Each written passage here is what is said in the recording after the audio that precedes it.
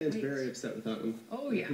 And we have one last story to leave everyone with. The first ever American Girl doll store has come to Florida. And its grand opening is tomorrow at the Falls in Miami. The dolls represent 9 to 11-year-old girls of different ethnicities from various periods throughout American history.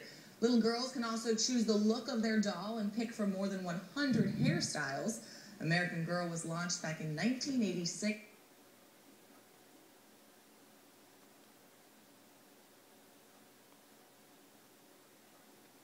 American Girl was launched back in 1986 with only 3 dolls, and my, has it grown. And how much will people spend? Lots.